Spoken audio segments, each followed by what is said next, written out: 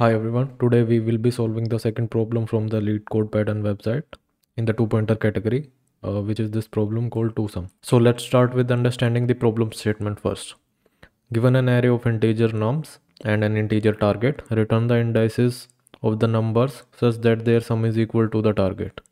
Now, given this example, where the input is 2, 7, 11 and 15, and we are also given a target which is 18, we can see that the number at index 1 which is 7 and the number at index 2 which is 11 sums up to 18. So we have to return the indices, that is 1 and 2 here.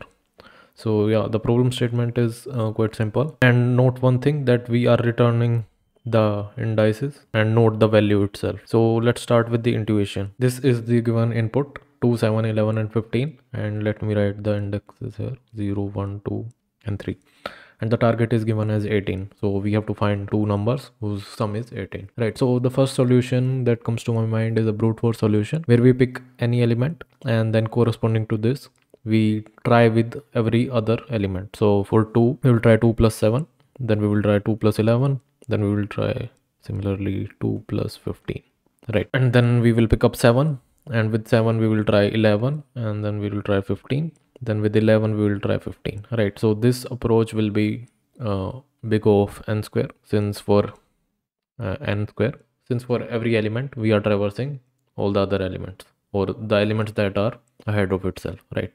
So this is the simple brute force solution. Now let's see how we can optimize this. So if we want to reduce this time complexity, let's try to sort the array and see if that helps. So if I try to see, this array is sorted itself. So after sorting, we can see that all the bigger elements reside on the right hand side. So this side we have the bigger elements, and on the left hand side we have the smaller elements, right? So using this we can think of some solution. So if we again write it here 11 and 15, we can keep one pointer right here, which will be left pointer, I will call it, and we will keep a right pointer here. Now it will be clear why I'm keeping these pointers. So since this is the largest element and this is the smallest element. Now if we try to compute the sum of these elements, let's say current is equal to 2 plus 15, which is equal to 17, and the given target is 18. So we can see that 17 is less than 18. That means we have to increase the elements. So if we, let's say we are moving the right pointer to the left hand side, that will decrease the overall sum in the next iteration. So we don't want to do that. And if we move the left pointer ahead here, then we can see we are increasing the sum. So we will do that. We will do left pointer plus plus. Now again we will compute the sum for left pointer and right pointer. So 7 plus 15, which will be equal to 22, and the target was 18. So since this current sum is greater than target, what we want to do, we want to reduce the sum in the next iteration. So we saw that for reducing the sum in the next iteration, we move the right pointer to the left hand side, right? So next time the right pointer will be pointing to 11 and left will be pointing to 7. So 7 plus 11 will be equal to 18, and it will be equal to the target. So this means we have found the solution, right? So we want to return this index 0, 1, 2 and 3. So we will return 1 and 2. Now one thing to note here is initially I said we are sorting this array. So luckily we have the array sorted here, but if the array was not sorted, what we had to do is something different, since sorting all these elements will reset the index, right? Will change the index. So let's say we had 7 to 11 and 15. In that case, the sorted one, if we apply the sort function here, will be 2, 7, 11 and 15. So in that case we have lost the initial indexes, right? So that will be one problem. So this problem we will be seeing how we can solve in the code itself, right? So I think the intuition is quite clear. And if we talk about the time complexity, so in order to sort we have n log n time complexity, and in the worst case the left and the right pointer movement will take order of n. Now let's visualize the solution of this problem. So this is that same array, and we have the target as 18. So we keep a left pointer and a right pointer here. Now the current sum is 17, 2 plus 15.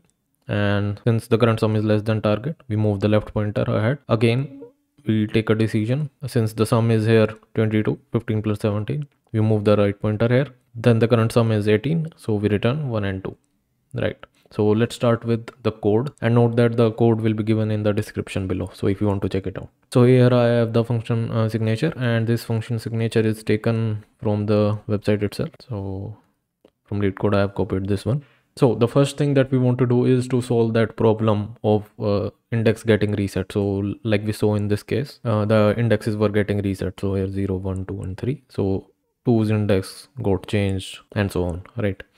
So first we want to solve that problem. So in order to solve that problem, we need to keep the element and its index, initial index itself. So we will create a vector of pair of integer and integer.